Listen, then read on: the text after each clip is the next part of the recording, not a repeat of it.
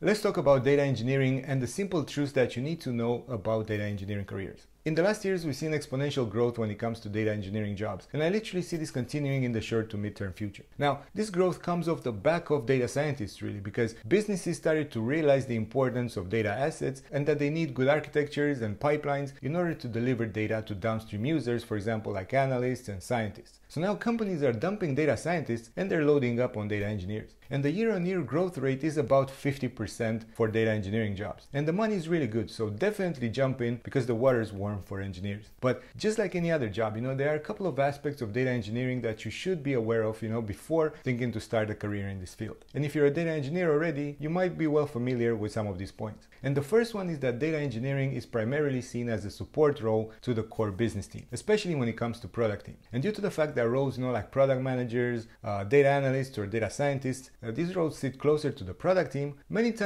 data engineering isn't even up for discussion when starting a new feature or use case. But at the same time, they need to support all of these roles and provide them with readily available data and pretty much always be reliable. So it often feels like you're not really appreciated for the crucial role that you have within the company. And the reason why this happens is that data engineering isn't revenue generating. It's pretty much business support for product companies. Unless you actually sell data services, and then you're definitely the breadwinner. So if you really want praise, you gotta work for a data consultancy. But otherwise, if you just work product, you might just need to rely solely on your data team for that. But to be honest, this matters less. You just gotta be aware that you're gonna be a little bit detached, when it comes to the business outcome of a product or a use case that you helped with. So having said this, if you love focusing on the technology, if you like designing data architectures, if you like building data pipelines, if you like access control, data governance, and you're comfortable with being a little bit removed, from the core business team, then data engineering is a great fit for you. Now, the second challenge, but one that I see both as a challenge and as a benefit, is that data engineering keeps evolving, right? And every month you got new tools, that you might need to learn in order to stay up to date and then deliver well on your job responsibilities.